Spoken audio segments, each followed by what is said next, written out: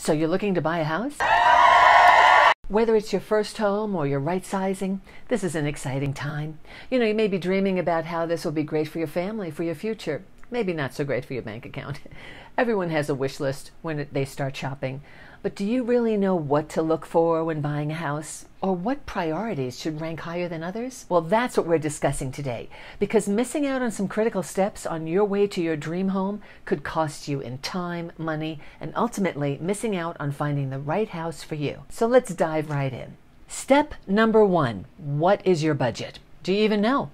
Before you start dreaming about those bedrooms, bathrooms, the great backyard you want, you need to understand your budget. It's such a heartbreak to set your sights on a wonderful home only to find out it doesn't fit in your budget. So whether you're 3 months out or 6 months out, now is the time to get pre-approved with a lender. The lender will look at your financials, your income, credit, and debt, and help you determine how much house you can afford and what kind of house payment you feel comfortable with. This will be a critical first step that will come in handy later for a variety of reasons. For one, being pre-approved allows you to crunch the numbers and see what you can afford and what you want to pay. They will also give you a pre-approval letter showing how much you're approved to borrow, which will give you the edge when it comes time to make your offer, since you will look like a serious buyer to the seller. Step number 2.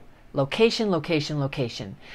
I haven't met a buyer yet who didn't start our buying conversation with where they wanted to live. This is usually the single most important decision when buying a home. There's a lot of things you can change about your house, but moving it isn't one of them. So whether you need to be close to work or schools or parks or close to trails or transportation or even neighborhood amenities, you have to take all of that into consideration as you choose your location. And a good realtor can help show you neighborhoods that will match your list of considerations, as well as educate you about the pros and cons of how those areas will be for your lifestyle. Step number 3, price. Well, obviously, you need to choose a home within your price range. And now that you know your budget, you can calculate your monthly mortgage payment, one that you're comfortable with.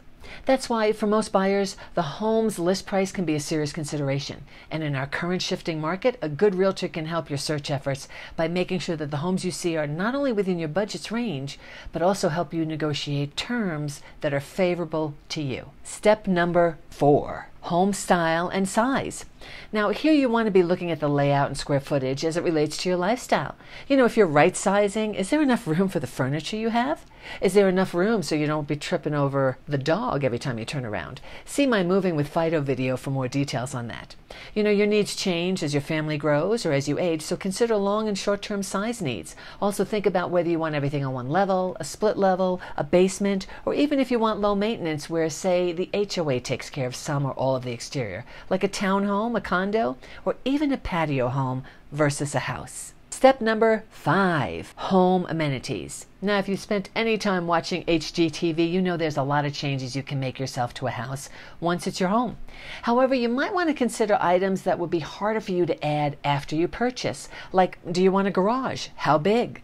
Do you want a deck? Do you want a lush backyard or xeriscaping, a finished basement or an unfinished one that needs your creativity? Things like flooring and paint and appliances, bathroom fixtures, light fixtures, are all things that can be moved to the bottom of your wish list, since these things you can change or replace once you own the house. Oh, by the way, my name is Peggy Dursthoff, and I'm a realtor with HomeSmart here in the Denver metro area, and I specialize in suburban living. And those are the top 5 things out of 8 to look for when buying a house. For my cheat sheet of the 8 most important things to look for when buying a house, simply go to the description box down below and download your free copy. What else do you look for when you're shopping for a new home?